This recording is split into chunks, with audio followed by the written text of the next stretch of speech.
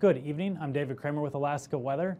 As always, please visit our website, weather.gov/Alaska. You can get any updates to the forecast or check out any watches, warnings, or advisories that we have out for your area. You can also call a weather info line at 1-800-472-0391, getting updates to the forecast through that means as well.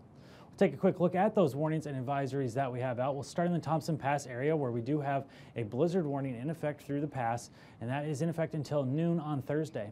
In that same area through Thompson Pass, we do have a high wind warning that will be in effect from 9 p.m. this evening until 4 p.m. on Thursday.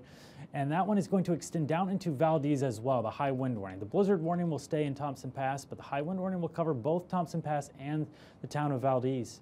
Up in the Susitna Valley, we have a wind chill advisory that is in effect from the Broad Pass area and areas further to the north, and that is going to be in effect until noon on Thursday. Down in the Skagway area, we have a blizzard warning in effect primarily for the Klondike Highway and up through White Pass, but will impact the town of Skagway as well, with some visibilities dropping down near a quarter mile or less. And then we have that blizzard in effect from 6 p.m. this evening until 6 p.m. on Thursday. Moving up north, we have wind chills all the way through parts of the west or eastern part of the interior part of the state. 2 wind chill warnings up along the Arctic coastline, in effect from midnight tonight near Prudhoe Bay and then by Kaktovik through 6 a.m. on Thursday. Wind chill advisory for the southeastern part of the Brooks Range, including Arctic Village, is going to be in effect until 9 p.m. this evening, and then down in the eastern part of the Alaska Range in effect until noon on Thursday. The coldest of these is going to be up by the Dead Horse area, where wind chills could drop down as low as minus 65 degrees. Then out along the west coast of the state, we have winter weather advisories for blowing snow conditions, primarily along the Chukchi Sea coastline and then down through the Bering Strait coastline. And then more northern locations, we are going to see that 9 p.m. this evening until noon on Friday. And as we get closer towards the Bering Strait area, 9 p.m. this evening until 6 a.m. on Friday. Taking a look at our satellite imagery, we can see one system coming in from the west that is bringing some cloud cover and then precipitation underneath that, with that frontal band approaching the western Aleutian Islands, pushing closer towards the central Aleutian Islands as well. Out over the Bering Sea and the central Aleutians and eastern Aleutians, you can see some of the lower cloud decks underneath high pressure that is dominating the area there, holding up this frontal system to some degree until that ridging starts to push off to the east. Out over mainland Alaska, we have a lack of cloud cover there, just some colder temps with higher pressure out over mainland part of the state, helping to reinforce the cold weather that we are seeing. And then down in the Gulf of Alaska, we have one weaker low in the northern part of the Gulf, and then another system coming up from the south, bringing a lot of warm air and moisture to the Panhandle area. The result of that is snow in the northern locations of the Panhandle and mixing more and more towards rain as we get further to the south and at lower elevations. Near the water in the central and southern parts of the Panhandle, we are expecting to see more rain, but at higher elevations and further to the north, expecting that to be snow, where we're seeing some higher snow amounts arriving for areas in the northern locations and out by Yakutat. As we move off into south central Alaska, blowing snow conditions for the Thompson Pass area. And then we still have other areas of snow in the Copper River Basin, down into the Prince William Sound area and areas further to the east. High pressure dominating much of mainland Alaska, some lighter showers up in the northeastern part of the state, and then just off the coastline to the northwest. Down through the Chukchi Sea coast and Bering Strait coast, we are going to see those blowing snow conditions. And then down the rest of the west coast, not a lot of precipitation until we get into the Kilbucks, where we're going to see some lighter snow showers there. And then on the northern side, or the Bering side of the Alaska Peninsula into the eastern Aleutian Islands, that flow is going to bring some showers on that Bering side. Then as we look out to the west, we have our low pressure system moving in, pushing up some snow into the western Aleutian Islands, bringing that rain snow line ever closer to the western Aleutians. By tonight, we are going to see that rain making it into the islands and that frontal system overall pushing a little bit further east, bringing in some snow and rain to the central Aleutian Islands. As we look out further to the east, our ridging is starting to push off more and more to the east, just leaving some isolated areas of snow along the Alaska Peninsula. High pressure dominating much of mainland Alaska with just some lighter areas of snow up along the northwestern part of the state, but the remainder of the mainland pretty dry until we get down by the Yakutat area where our low pressure out over the eastern part of the Gulf bringing in a lot of snow to northern locations, but still enough warm air to bring a mix of rain and snow to the southern locations of the Panhandle. Then on Thursday, more warm air being reinforced into the Panhandle area, those southern locations starting to see more rain, starting to diminish the amounts of snow as we get further to the north as this system continues to weaken and eventually pushes off to the south. High pressure out over mainland Alaska, keeping south central and the interior pretty dry, but up along the Arctic coastline up by AKwx, we are going to see some lighter snow showers up there with some areas of blowing snow along the northwestern part of the state.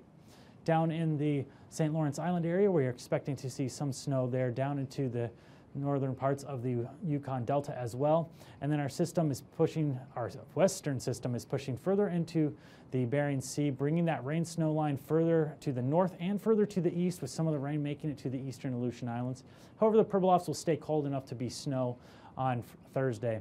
Then out by the western Aleutian Islands, that northerly flow bringing in some of that cold air back wrapped around into the system, bringing in snow to the western Aleutian Islands. Finally, on Friday, that low is starting to diminish and move into the eastern part of the Bering Sea, but still bringing snow to the Pribilof Islands and along the west coast of the state. However, a new system coming in from the west, bringing more snow to the western Aleutian Islands, and another warm push with that, starting to bring that rain closer towards the central Aleutians. Stepping out further to the east, we have a low pressure system on the Pacific side of the Alaska Peninsula, bringing some snow to the Bristol Bay area, some areas around the Barren Islands as well. But not a lot of precipitation in the interior part of the state or south central, just some off the coastline of the North Gulf Coast. And then down in the Panhandle, finally clearing up a little bit, just some lingering light showers over the central part of the Panhandle as the low pressure that was by the area was moving further to the south. Looking at our lows that we expect starting off in the Panhandle area, dropping down to right around freezing for southern locations. Much colder further to the north, down to 11 degrees by Skagway. Out into south central Alaska, primarily getting below zero, but places along the North Gulf Coast, such as Cordova, going to stay above zero. 10 degrees expected for Cordova, 14 for Kodiak. In the interior part of the state, getting pretty cold, around minus 40 to some areas a little bit warmer in the minus 30s. As we get further off to the west, warmer conditions as well. Galena minus 28. And up along the Arctic coastline, minus 30s for the most part, especially in the eastern locations. Warmer along the west coast, negative single digits for the most part, and that's going to extend all the way down to the Bristol Bay area. But as we get into the Aleutians, warmer conditions are expected, dropping down to around freezing for most of the islands. Pribilof's a little bit colder, down to 24 degrees. High temperatures for Thursday, getting up into right around 40 degrees for the Aleutian Islands. Above zero all along the west coast of the state. Kotzebue staying a little bit colder, only getting up to minus 3. Otherwise getting above zero. Then along the Arctic coastline staying below zero. But as we drop down into the Brooks Range, only getting up into the minus teens and into the minus single digits for the central and eastern parts of the interior. Down in south central Alaska, getting into the positive teens. At Glen Allen, going to stay a little bit colder, only getting up to positive 3. And then we have Cordova getting up to positive 20. Down in the Panhandle, getting up above freezing in the very southern locations, but staying into the teens for the more northern locations. Yakutat at 26 degrees. Friday morning, dropping down into the 20s for southern parts of the Panhandle. Single digits up by Skagway, 5 degrees expected there. In south central, similarly to Thursday morning, staying below zero for interior locations, but staying above zero along the North Gulf Coast. 18 degrees expected for Kodiak. Into the interior part of the state, in the minus 30s for the central portions, colder as we get further to the east. Fort Yukon getting the coldest there, minus 41 degrees on Friday morning. Along the Arctic coastline, minus 20s in the east, minus teens in the west, and then getting to the minus single digits right along the coastline, dropping down. Nome minus 1, Shishmaref at minus 4. A little bit warmer there out by Gamble, 13 degrees expected low Friday morning. And then negative single digits into the Bristol Bay area, into the 30s along the Alaska Peninsula, but staying above freezing for those morning lows throughout the Aleutian Islands, and 29 for St. Paul. Friday afternoon highs getting into the low 40s or right about 40 for the Aleutian Islands. And then as we get into the mainland part of the state, warmer throughout much of mainland Alaska, compared to Thursday afternoon for Friday afternoon, into the teens for Bristol Bay area, single digits to lower teens for much of the YK Delta area, and that extends into the Seward Peninsula area as well. Single digits along the northwest coast, but staying below zero as we get to the eastern portions of the Arctic coastline. Staying below zero for much of the northern part of the interior, single digits in the southern parts of the interior, then in the teens for south central Alaska, and then in the 20s and 30s for the Panhandle. And now, aviation weather around Alaska. I'm meteorologist Amanda Bowen with a look at your flying weather. For Thursday morning, we see a lot of IFR for the western Aleutians associated with a front that's going to be moving through. Also IFR along the west coast from about the Yukon Delta up through Norton Sound. Some IFR as well along the north slope near Utqiagvik and in the northern Gulf and the immediate coastal portions of the Alaska Panhandle. For Thursday afternoon, that IFR with the front in the Aleutians continues to spread east with some improvement to marginal conditions for the western Aleutians. Still IFR along the north slope. In fact, that's going to be spreading east as well towards the Canadian border. Some improvement though for the Panhandle with IFR just in the higher terrain of the southern portions of the Panhandle for Thursday afternoon. For Friday morning, as that front in the Aleutians continues to move east, we'll see that IFR also continue to move east into the Alaska Peninsula. For the North Slope areas, a lot of IFR conditions right along the coast. And then for the Panhandle, improving some to marginal conditions with even some VFR for the northern Panhandle. Friday afternoon, improvement for many locations. So we see marginal conditions across most of the Aleutians, some IFR for the south side of the Alaska Peninsula and up into Bristol Bay, as well as around St. Lawrence Island. For the Panhandle, mostly marginal conditions with VFR for the rest of the Alaska mainland. Taking a look at your pass forecast for Thursday, AKwx MVFR in the morning on the north side of the pass, improving to VFR in the afternoon. Same thing at Adigan. And at Maryland Lake Clark, VFR. Rainy and windy passes, both VFR on Thursday. Isabel, MVFR in the morning, improving to VFR in the afternoon. And that morning MVFR is going to be on the north side of the pass. Pretty much the same thing at Mentasta, MVFR on the north side in the morning, improving to VFR in the afternoon. VFR at Tanita as well as Portage, and then looking at Chilkoot and White, MVFR in the morning, improving to VFR in the afternoon. Taking a look at freezing levels for Thursday morning, surface freezing levels ranging from the central Aleutians through the Gulf and all the way to the higher terrain of the Panhandle, with warmer air moving into the western Aleutians, so 2,000 to 4,000 foot freezing levels there.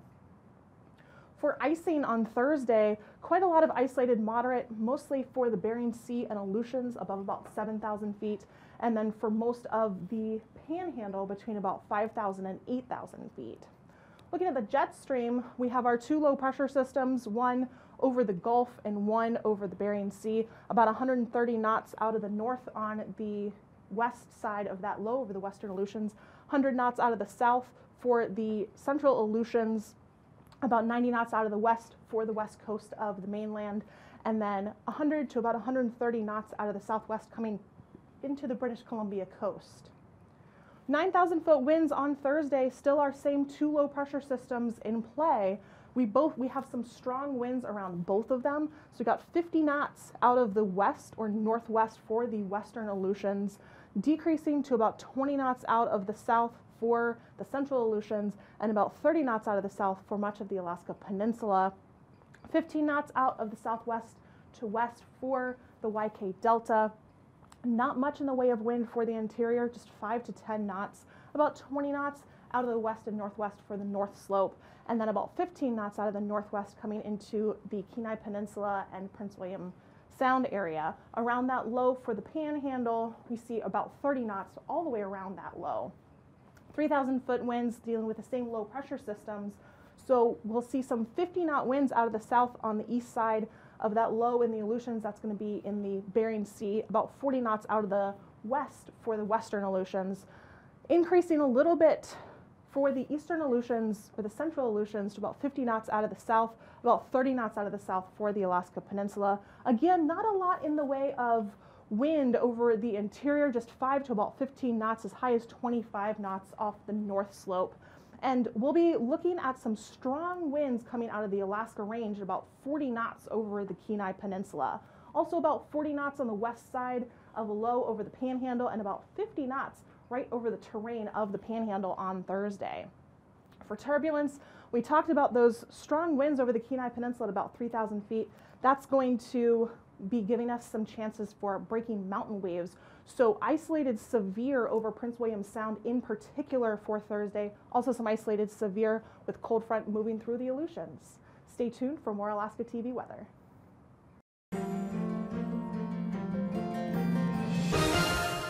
Welcome to another edition of Alaska Weather Facts. I'm meteorologist Dave Snider, and joining us once again is our good friend Eric Stevens from GINA, the Geographic Information Network of Alaska. He is here and has been here many times to talk to us about weather satellites and how those can help Alaskans understand our weather, how we can do better detection, keep more people safe from things even like volcanic ash. But today, Eric, you're going to talk to us a little bit more about weather satellites and how that can keep Alaskans safe and protect our property from wildfire, right? That's right, Dave. Today's topic is where there's smoke, there's fire. And thanks for having us back again to Alaska Anytime. Weather. Well, weather satellites have a lot of different instruments on them. It turns out that the electromagnetic spectrum has a lot going on in it, and only one part of that is visible light, what we see. Right. Weather satellites, of course, report that. Today's topic is wildfires. Okay. There are some people who say that in Alaska in the summertime you don't have severe weather. These people are usually from Oklahoma or somewhere, and F5 tornadoes tend not to occur in Alaska. Right. People have also said what we do have in the summer. What is Alaska's severe summer weather can be hydrology, Right. flash flood and erosion in the mountains and things like that, and fires, wildfires. Absolutely. Those were here in 2004, certainly remember that. We've got an example here from 2014. Now it was a quiet season overall, but in May, down on the Kenai Peninsula, we had a wildfire on the Funny River, and this is a satellite image from a polar orbiter that went right over Alaska, and we can see the plume of smoke coming out of that fire on the Kenai, curling down. It's caught in the wind. It goes down toward Kodiak Island, curves around. You can see it circulating around a low pressure system that's in the Gulf of Alaska. It was a beautiful picture. Oh my gosh. Except there was a fire. There's a fire there. The nice thing is with this satellite image, you can tell where the fire origin is, where the smoke is coming from. And it's a color image. We're looking at the wavelength spectrum of about 0.4 to 0.7 micrometers or microns. That's what the human eye would see. If you were riding on the satellite and looked down, you could see this kind of an image. Right. So that's pretty nice. But it turns out there's more to the electromagnetic spectrum than just visible light. Okay. You've heard of infrared, ultraviolet, that kind of thing. If we move into longer wavelengths, let's go to one specifically, 3.7 micron. Okay, 3.7. Why worry about that one? Okay. Well, we've got an example here. 3.7, it turns out, happens to be very sensitive to a certain temperature range, temperatures where fires burn. Okay. And so we've got an example zoomed in a little more from that same Funny River fire down on the Kenai Peninsula, and we can see that you get up into a few hundred degrees Fahrenheit, and that's where the colors are. We can see there on the Funny River fire to the west and to the east, almost a horseshoe shape there, is not only we're seeing where the fire is in a general sense, but specifically where it's the active fire That is where front. it's burning right now. And it's Amazing. 3.7 microns is the important temperature there. Okay. That's right. So this is really important to firefighters on the ground, people that are making plans and directing the firefighters on where they need to go and cut the trenches and keep people safe. You know it. If you want to fight that fire, you got to know where it is. Okay. You got to know the leading edge. We've also got a movie loop, nothing quite like animating it in time. Yeah. You can see the fire spreading out over time with a succession of film or a succession of images. Now this is one channel, 3.7 micron. You know, we looked at that color smoke image before. Right. And that's actually a red, a green, and a blue. That's how you get color imagery. What if you took 3 different wavelengths in the infrared?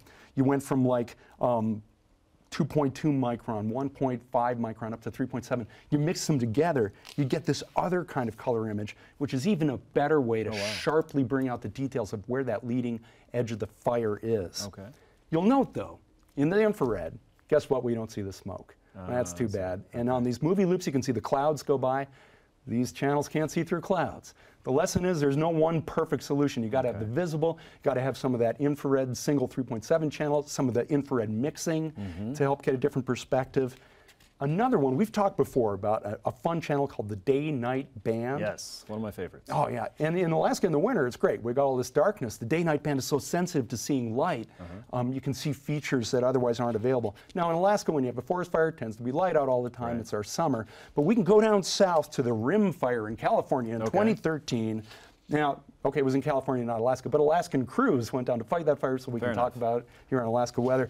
Here we have a 3.7 micron channel shot of the rim fire, again kind of a horseshoe shape, showing that active fire front down there. And then we'll look again to the day-night band, the visible light, and then you can see how the fire is all bright. You can see the active fire front and actually the city lights over there too. Turns out that the cities, while they're active in a social sense, are not really hot in a fire sense. So they don't show up in the 3.7 micron. They're not hot like a fire is, but the fire in the cities look the same from a visible light perspective. And a fun thing here too is that we can see the smoke plume going north from the rim fire on the day-night band. So if we were ever to have, like in 2004 in Alaska, you get dark at night, we still had an active fire season that year. Right. That was, you know, that really bad year. The day-night band didn't exist then, but if we had fires now in August, we could use it then. The lesson here is weather satellites, they offer many different wavelengths of light. Some are used for different purposes, and some of these that we just looked at tonight are especially helpful here in Alaska to find and to track the behavior of these wildfires so the crews can go out there and do their jobs. Sure, sure. So a satellite toolbox for the firefighting crews and the fire weather forecasters, and it just underlines how important satellites are, especially for Alaska and our mission for the National Weather Service to protect life and property, and also to enhance the national economy. So wonderful stuff there, Eric. And people can look at pictures like this anytime by going to gina.alaska.edu. You'll find images there all around Alaska at various times of the year, and not just about fire weather, but volcanic ash and smoke and anything else you want to check out. They're always beautiful pictures and always interesting to look at no matter what time of the day. Thanks again for joining us, Eric. We appreciate it and welcome you back anytime. For this edition of Alaska Weather Facts, I'm meteorologist Dave Snider. See you next time.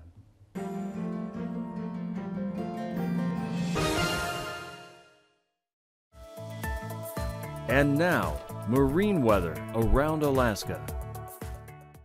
Taking a look at today's sea ice edge, we see the edge of that less than 80% concentration has reached to the south side of St. Paul, but not for long. We're seeing some ice moving south at the moment, but with low pressure systems moving through the South Bering, we'll see that ice recede again just a little bit, a couple of times in the next few days with low pressure systems moving through. So in general, no further expansion south. That ice is going to be kind of moving around its current location within about 20 to 30 nautical miles with low pressure systems moving through for the rest of the week. Taking a look at southeast winds and seas, quite windy for the Panhandle with low pressure just offshore and moving through over the next day or two. So we have 35 to 50 knot winds over the inside waters with gusts to 60 to 65 knots farthest inside, as well as 25 to 50 knot winds over the Gulf. That's all going to be out of the north and northeast. Seas ranging from about 10 feet in the North Gulf to about 17 feet in the Southern Gulf, about 9 to 15 feet for the inside waters.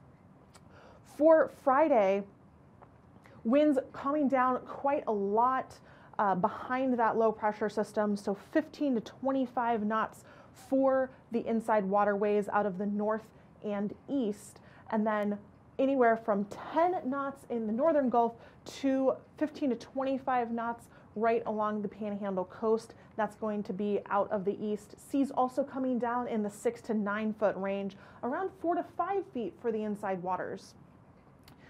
Thursday's marine forecast for South Central, again, very windy in spots. We're looking at more gap winds for South Central. So where we see that gap right outside of Cordova, as well as through the gap between Kenai Peninsula and Kodiak Island, we'll see 35 to 50 knot winds with gusts to 70 knots possible with that gap in the North Gulf. Now, those are going to be very localized winds. So if you're on one side of the gap, you'll see only about 20 knot winds and about 20 to 30 knots on the other side, with those very high gusts right in that gap area. So beware of exactly where you are if you're planning to go out. For Friday, we see those winds come down quite a bit, in the 10 to 20 knot range out of the northeast and east for the entire area. Seas also coming down to 5 to 6 feet, 2 feet in Prince William Sound. Thursday for the Alaska Peninsula and Kodiak Island, again, very windy, especially with those gaps on the east side of Kodiak Island, around 50 knots with 24-foot seas, 20 to 40 knots for the peninsula, and then 10 knots in the Bristol Bay area. Seas anywhere from 7 feet on the south side of the peninsula to around 13 feet a little bit further north towards Kodiak Island, and then again that 24 feet just east of Kodiak Island for Thursday. For Friday, everything coming down just as we've seen in the other areas. So winds coming down to 10 to 25 knots, seas coming down to 5 to 12 feet for Friday. For the Aleutians, this is where our low pressure is. We can see in the winds that that low is just north of the western Aleutians. So we'll be seeing winds on Thursday, 35 to 40 knots across the board, seas anywhere from about 12 to 20 feet. And then Friday, as that low passes, we'll see everything come down to some extent. Seas coming down significantly to 8 to 11 feet on the north side of the chain, and 14 to 17 feet on the south side, and then winds out of the west 25 to around 30 knots. For the west coast, winds generally out of the southeast 15 to 25 knots today, about 10 feet of seas on the ice edge. And then for Friday, 15 to 30 knots, not a whole lot of change, still out of the east generally, seas pretty consistent around 9 feet near the ice edge. For the north slope, 10 to 20 knots along the north slope, and then 30 to 35 knots along the west coast. That's going to be out of the south. And then for Friday, those coming down as well, about 15 knots out of the south for the north slope, 15 to 20 knots on the west coast. We have our low pressure system that's going to be moving into the Aleutians, as well as another low moving into the Panhandle, bringing those winds. Thanks so much for watching Alaska TV Weather. These forecasts are for planning purposes only. Call 1-800-WX-BRIEF for a formal pre-flight briefing. Always file a flight plan before you go flying. The U.S. Coast Guard Auxiliary urges you to leave a float plan with a friend or the harbor master before you go boating.